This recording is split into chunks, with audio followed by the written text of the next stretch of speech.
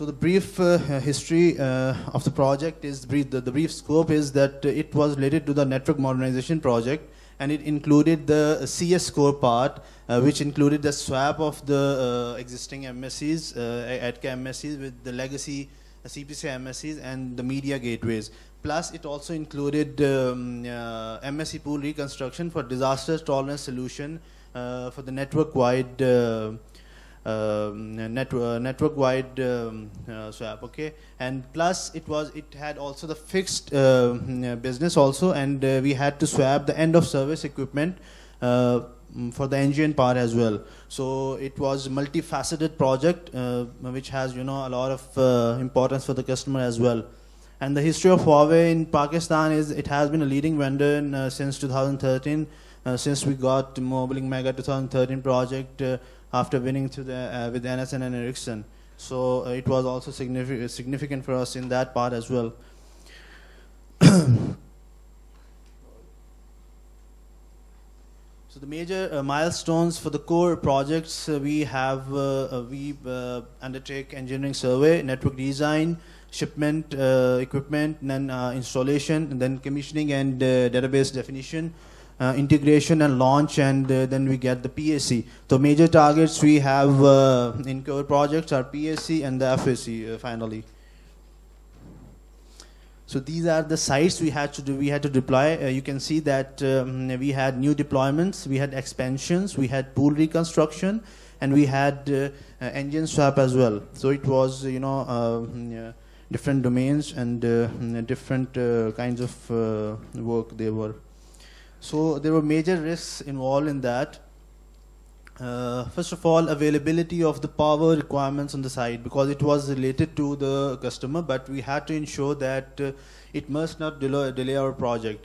So this risk was highlighted, and we took this with the customer, and we supported them, and whatever they required, we also provided the breakers and other things, and we fully supported them in the planning as well.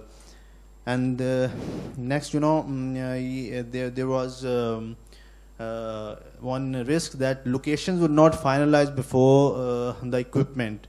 So what we did that in core sites, we had the recent surveys using the iSurvey tool, and we used that data, and that supplemented our planning for the equipment transportation. Then for the engine part, we had the resource limitation, and we managed the HRO and subcon trainings before we carry out the project.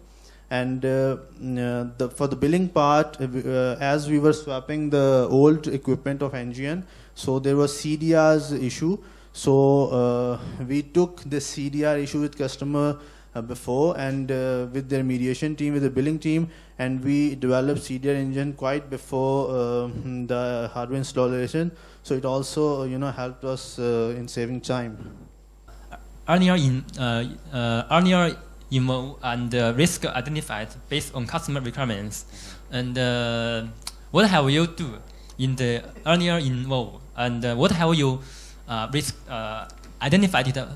Yeah, the risk, I have already identified, and I have mentioned the risk here as well, that during your analysis phase, which is actually the DRB, analysis and planning phase, which is DRB, okay? Yes. So during DRB, we actually highlighted all the risks, which I have already mentioned, that locations were not finalized, power requirements were not there, and resource limitations were there, okay? So these were all highlighted, and I was totally involved, and I actually urged my supervisor that I must be involved, because I have got recent training in the PRP, so I must go through all the process. Okay, so this is what I did in the early involvement. Okay. How to collaboration? How to collaborate with our customer and other